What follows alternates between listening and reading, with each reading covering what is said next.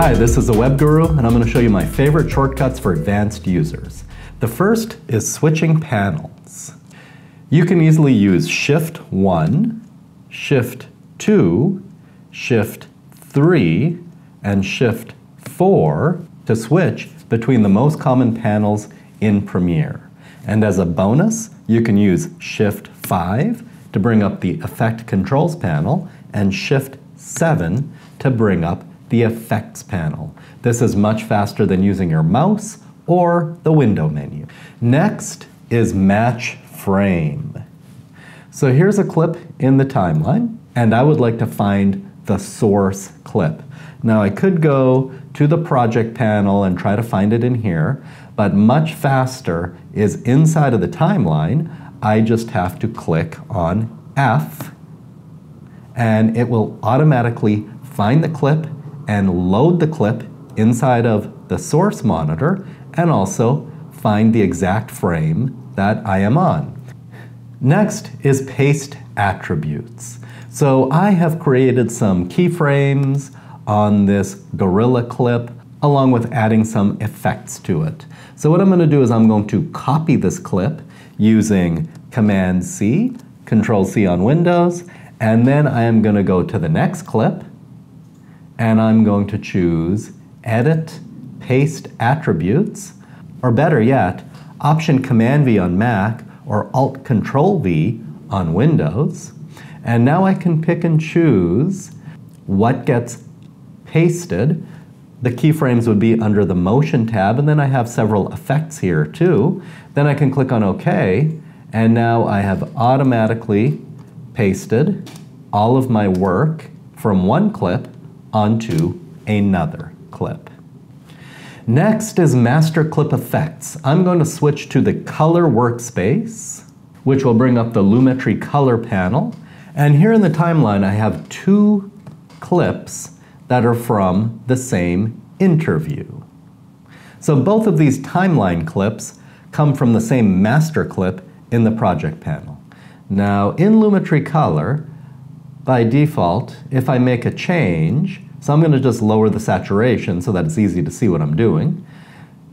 When I make a change, I'm only changing an individual timeline clip. So I'm going to undo that.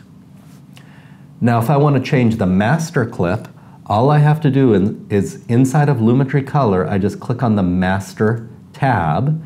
Now if I make that same change, I'm just going to lower the saturation here. And so it will apply to all of the clips in the timeline. This is a great way to do color correction. Next is a Replace Edit. So I'm going to go back to the Editing workspace for this. So here's a clip of a gorilla, and I'd like to replace it with this clip of the elephant.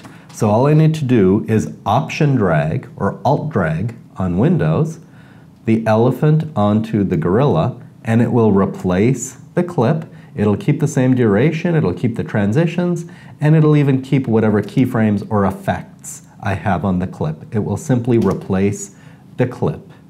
So next is Global FX Mute. So here on this clip of an alligator, if I go into the Effect Controls panel, I've applied a lot of effects. I have Lumetri Color, Gaussian Blur, and several others. And I am going to go to the Program Monitor and drag the Global FX Mute button down to my control bar. Now, when I click on this button, Global FX Mute, it'll toggle all of the effects on and off at the same time.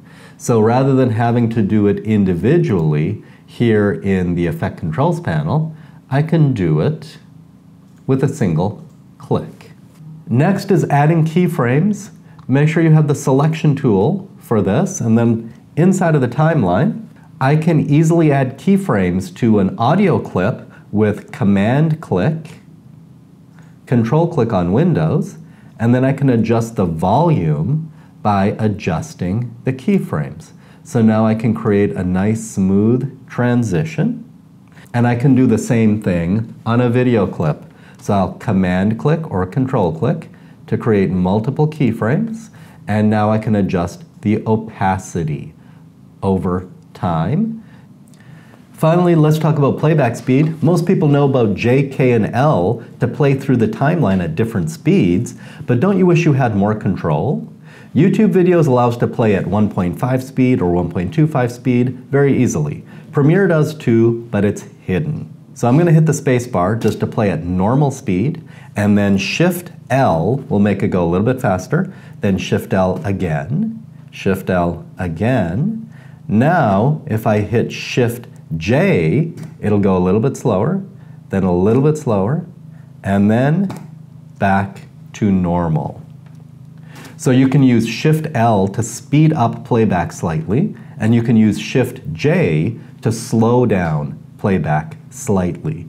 So this will give you more control when you're playing back your footage. So to summarize, use Shift and the number keys to switch panels. Use F in the timeline to find the source clip and match the frame. Use Option-Command-V or Alt-Control-V to paste attributes from one clip to another.